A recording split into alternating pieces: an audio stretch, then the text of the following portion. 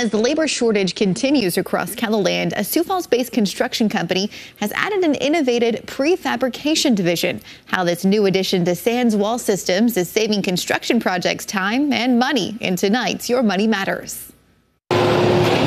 Our consumers wanted speed to market, and they wanted the outside walls done faster. They want everything done faster all the time. It's what led Sands Wall Systems to invest in these machines that help them make their own steel studs. Now the supply chain isn't impacting us like it was 12 months ago, and we couldn't get a stud. And the employees, it's much better for them because they're building these walls inside of a factory instead of outside in 100-degree heat or 20 below weather. It's not only safer and more comfortable for employees, the prefab process is helping the company finish jobs much faster using half the labor. We can build a project 2 months before being on site in a factory with 4 guys. Think of this a little bit like IKEA. The machine cuts every piece according to the design, and then all they have to do is assemble it according to the instructions.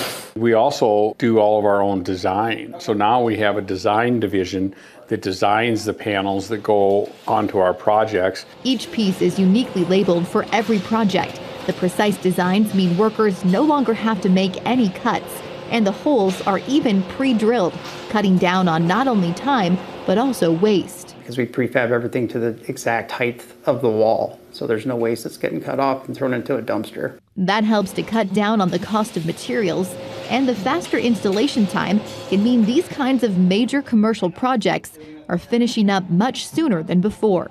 It costs the contractor about $2,500 a day for every day he's on that job. So if we can get him off 30 days early, that's real money for those guys.